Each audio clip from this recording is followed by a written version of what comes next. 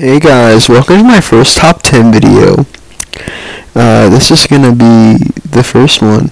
Top 10 video games. Number 10. Obama shapes for the Obama Cube. If you did not play this as a child, you do not have a childhood. Number 9. This game isn't that bad, although it kind of removes you from the boots on the ground feeling that the other Call of Duty Black Ops games had. Number 8, Big Chungus humongous fungus with foot lettuce. What number is this? 7. Number 7, Tetris. Tetris is a fun puzzle game that teaches us how to fit together. Number 6, Super Mario. For the times that I have played Super Mario, I have never had a bad experience. It was always a challenge. It was also fun. And you can't deny that it was extremely epic. Number 5, Fallout New Vegas. Fallout New Vegas was by far one of the best Fallout games out of the entire series. It made it seem like it was an actual post-apocalyptic area. It was distraught. Everything was broken inside of the area.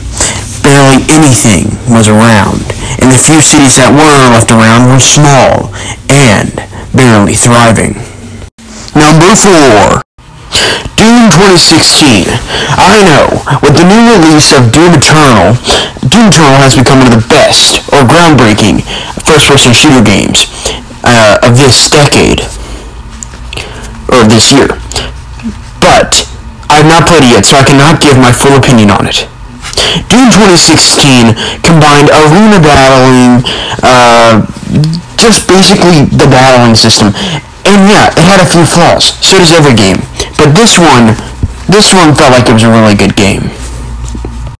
Number 3, Minecraft. Everybody's played Minecraft, and we all know it's one of the best sandbox games out of all of them.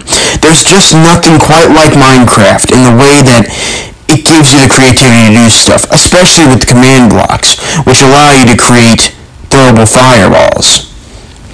This is why it makes a spot, or really makes a spot, on number 3. Number 2. Modern Warfare. Modern Warfare is one of the greatest games, in my opinion. It really helps pass the time, especially if you have a friend. The co-op missions are good. I don't really like the Battle Royale too much. I only like Plunder within the Warzone thing. The multiplayer is good.